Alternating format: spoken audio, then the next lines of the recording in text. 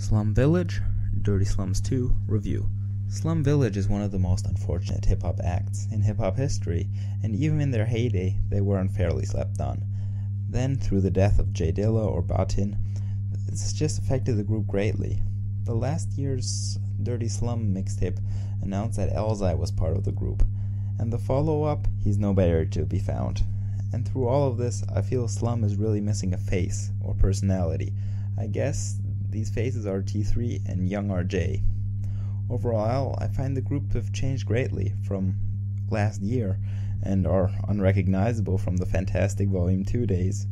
What I feel Slum is missing is this secondary or even primary lyricist, someone who's just damn nice on that mic. T3 has good verses, but he can't carry a song alone. Young RJ is nice, but not quite nice enough.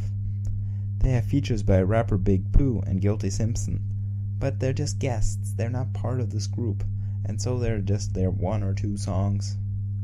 Most of the time the verses are inconsistent, and occasionally they just sound like they're spinning over a beat. It got rhyme, but no reason. Very few songs actually seem to have a consistent theme, and none has any progression in it whatsoever. The verses all sound like they were written in a vacuum. But it doesn't mean that the verses can't be strong. And sometimes the song comes together by just putting together three damn nice verses. Decadence is dope, lyrical.